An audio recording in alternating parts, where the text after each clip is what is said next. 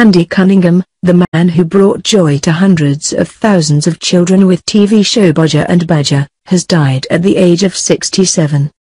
He died in Brighton's Royal Sussex County Hospital on Monday following a lengthy illness battle with cancer, his sister Tessa told Press Association. She paid tribute to him, calling him generous, passionate and hilarious. Andy lived to be loved and to make people laugh, starting with me, his little sister, she said.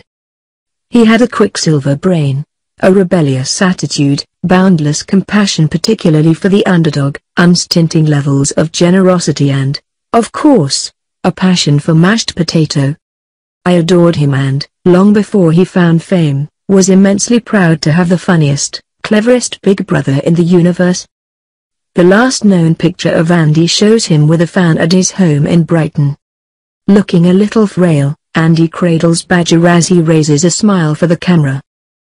The entertainer came to fame on the 1990s BBC programme, in which he played Simon Bodger, a hapless friend of naughty Badger, whose endless pursuit of mashed potato got the pair into trouble countless times.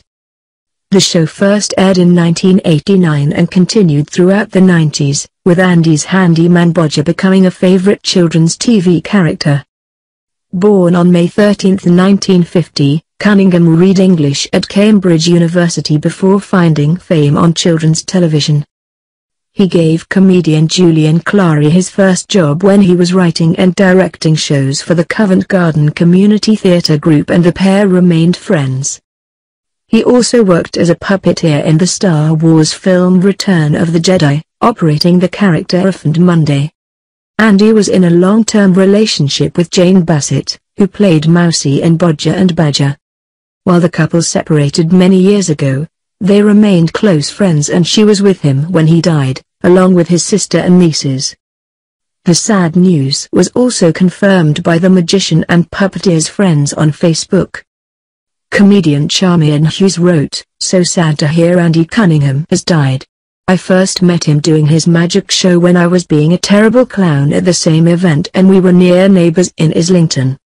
He was so sweet and kind and full of advice. I had quite a pash on him, but my dog Arthur weed on him when he came to dinner, so put paid to that. I last saw him at the Brighton Fringe about 3 years ago and he was very mischievous in my audience. Actually, he was my audience. R.I.P. sweet man."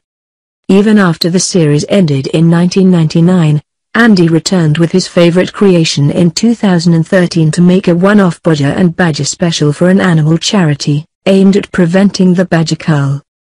Speaking to the Brighton Argus at the time, the funnyman said, "For a long time Badger and I didn't think the cull would really happen.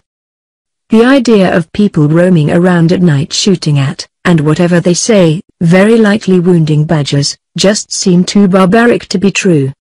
He went on, "The idea is that while Badger and I are having a holiday in Somerset, Badger gets an invitation from the British government to take part in a local all-night shooting adventure, which we assume must mean paintballing. Badger decides to use something else, and I'll give you a clue. It's not mashed banana." He, along with Badger, also appeared on Big Brother's Big on the Side in 2012 in an interview with Helen Price. Badger raised a smile by informing the audience that he would hijack the Big Brother shopping list by adding potatoes to it.